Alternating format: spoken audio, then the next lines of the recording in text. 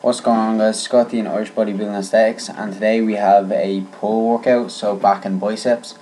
And starting off the workout here, we have rack pulls, and I've recently put these in my new routine that I've started, and I like them. I really like them. Really good exercise. The only problem is my gym doesn't have a power rack; it just has one of these squatting racks.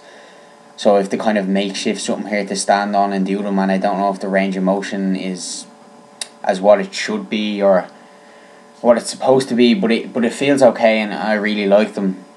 Loved incorporating them in on my back days. Really do feel it in my back. Feel they help on deadlifts as well, the lockouts on deadlifts, since it's just kind of the lockout portion. From there we moved on to wide grip pull-ups, and I'm only doing body weight here, as you see, 4 sets of 8 reps. I'm not very strong on wide grip pull-ups. I've never really done them. This is really the first time start doing them, and I still haven't got a belt yet, a dips belt, so to put weight on. So I'm doing body weight, but still waiting to work until I can actually use more than my body to get there. And from there we moved on to wide grip cable row, and as you can see what I'm doing here, I'm sitting on a dumbbell. And if you haven't tried this before and you have this machine in your gym, even the close grip one, any seated cable row, I really suggest getting a dumbbell, sitting on a dumbbell and doing these. It's just, I find to get a better traction. It changes the angle of the exercise, and overall I think the exercise is a lot better elevated and on a dumbbell. So that's it for back. From there we move on here to bicep curls, and the weight there at the end, if you see, it says 22.5 kilo, 50 pounds. That's not including the bar. These bicep curls and any sort of skull crush or anything like that, I only count the weight, that's the plates that's actually on the end. I don't actually count the bar. So it probably is more, I don't know what the bar weighs. The bar probably weighs 7 kilo or something like that, but that's the weight without the bar included. From there we move on to the second bicep exercise here, which is crossbody hammer curls.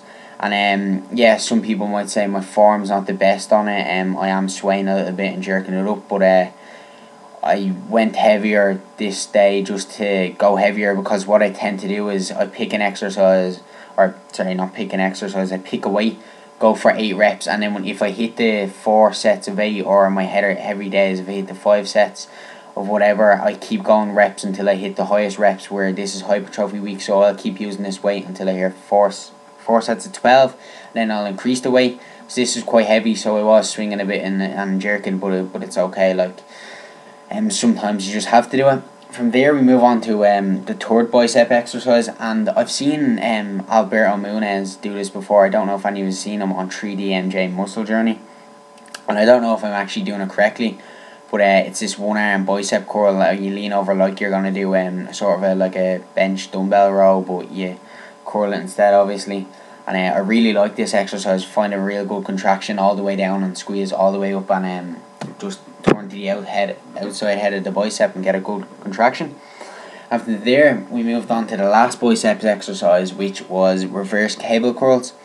As you see, I'm doing 4 bicep exercises, 2 inside and 2 outside sides.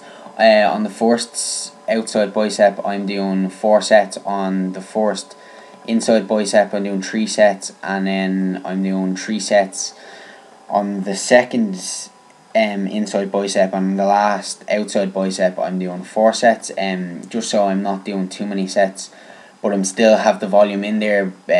As I said before in some of my videos, yeah, it's a lot of volume, but I've decided this bulk to put a lot of volume in to see if it helps me grow bigger or more, and I really like it.